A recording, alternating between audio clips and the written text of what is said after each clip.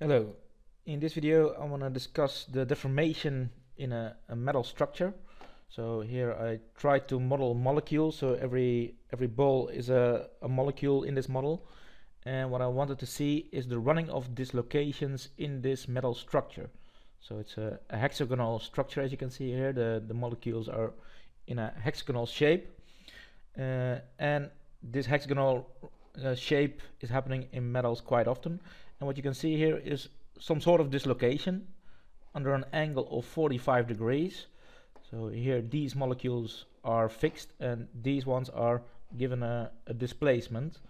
And what you can see then is that this is kind of how dislocations would run through a metal. So they run under an angle of 45 degrees, because in that angle you have the highest shear, which you can also see in Mohr circle. So I've done a couple of videos on Mohr circle on my YouTube channel as well.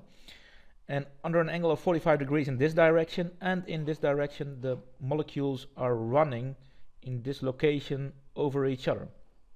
So that's how the metals deform. But in metal structures there's a lot more complex things going on. There's grains that are the grains that are located in various angles within this metal structure inside the metal. So there's various grains in various orientations.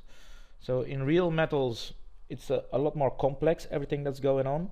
But this is a model what would happen when a metal structure is under tension and there's a very uniform metal structure inside it. So it's an idealization of the real situation, which is the case in this simulation. But what you can see is the running of dislocations, what would happen. So every molecule runs over each other one by one, not all together at once, because that's just not possible, then the forces would be too high. So the running of a dislocation is what I wanted to show in this model. It's a very simplified model because it's two-dimensional, and also the grains are orientated in this case only in one direction. But it's just to give an impression of how dislocations can run through metal structures. So thanks for watching.